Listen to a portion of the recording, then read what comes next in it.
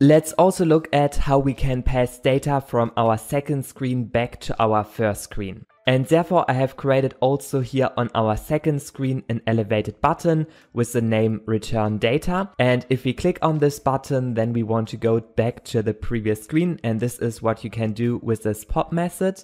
And here inside of this method, you can then pass some data back to the first screen. So you can put here a string inside, a number, or any object that you want to pass back to your first screen. And now we can go back to our first screen, and here we can basically then retrieve this data. And therefore you need to change it here first of all to async, and also await here the value from our second page. And now we get here inside of this new value field the value that we have passed here from our second page. So we basically get here exactly this value.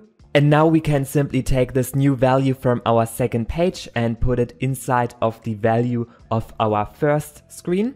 So let's try it out. I click here on return data, and now you see here the data of our second screen on our first screen. If you liked this video, make sure to subscribe to my YouTube channel.